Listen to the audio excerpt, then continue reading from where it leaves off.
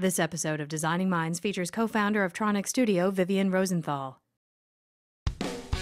In part one of this three-part series, Vivian reminisces on her earliest days of inspiration with the idea of spatial manipulation, an idea she evolved with her design partner Seppi in her adult life by creating innovative physical installations which interact with the digital world. I'm Vivian Rosenthal, and I'm on Designing Minds.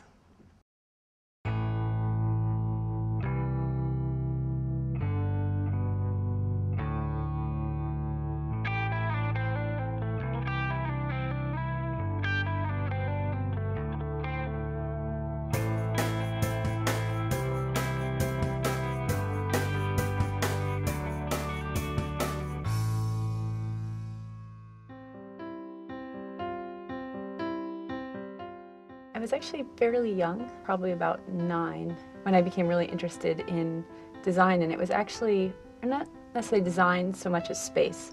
I think I didn't really know what design was. I definitely didn't know what design was, but just an understanding of space, and it was reading Alice in Wonderland that triggered it.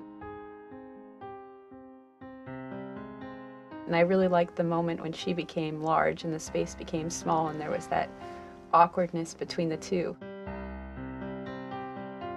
I got a bit obsessed with that, and I don't know, somehow really interesting to think about not fitting in a space or a space changing.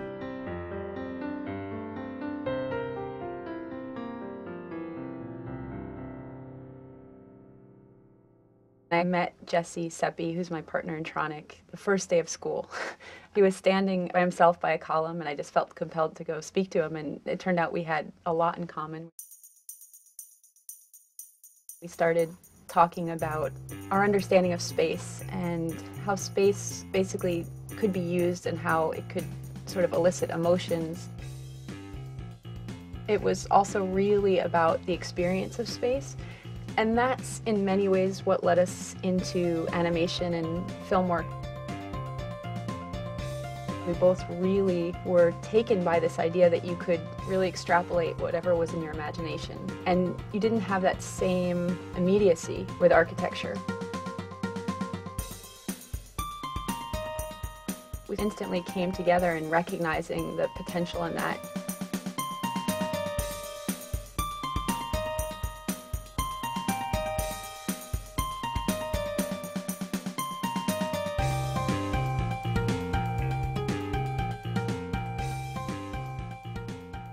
Basically, we created a digital human, and we created a digital space that this person occupied.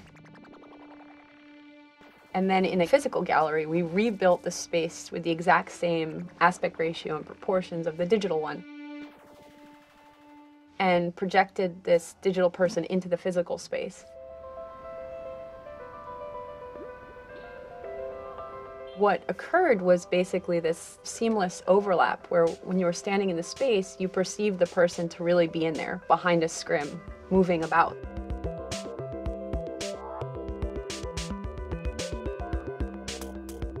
You couldn't distinguish between where the digital one started and where the physical one ended. In fact, you didn't actually even know there were two, or you questioned that reality.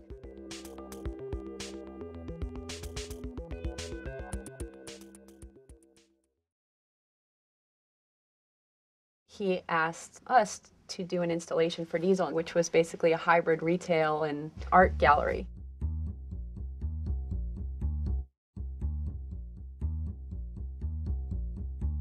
We did this show called The Retail Experiment, which was really examining how shopping shapes our identity and how, through shopping we're either looking to construct a new identity or maintain an existing one.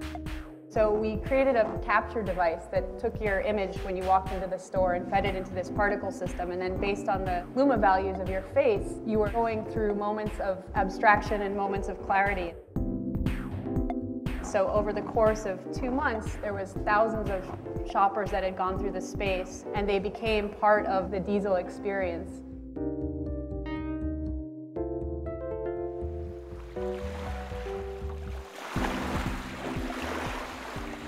You could really see yourself and have this moment of recognition with yourself while you were shopping. So that was really like our first commercial project. And that commercial work paid for us to continue to explore both ideas and technologies in our personal work. and then that in turn fed the work for clients.